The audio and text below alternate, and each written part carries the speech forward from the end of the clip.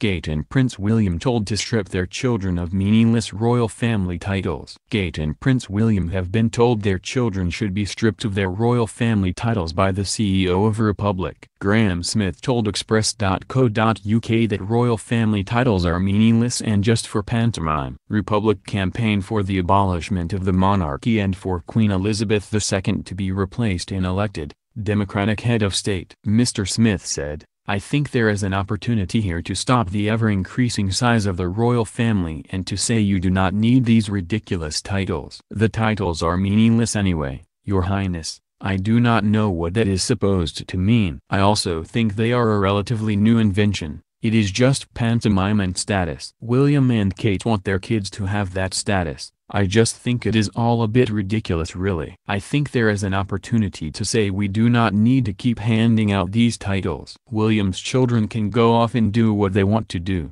They are going to be well into their adulthood by the time their dad dies and George has the chance to be king. They should just be left to lead their own lives in privacy and enjoy themselves as private citizens." The Republic CEO also told the Duke and Duchess of Cambridge to go off and earn their own income. Mr. Smith stated that the UK does not owe Prince William and Kate an income or a role. He said, "We do not owe Prince William and Kate an income. We do not owe them a role. We don't owe them anything. They can go off and do their own thing." The Republic CEO added, "The monarchy in general costs a lot more than the royal household admits to. It is about £345 million from the taxpayer every year. It needs to be stripped right back. The monarchy is there to give us one person and that is the head of state, the Queen. The Queen should therefore be on an annual salary similar to that of the Prime Minister."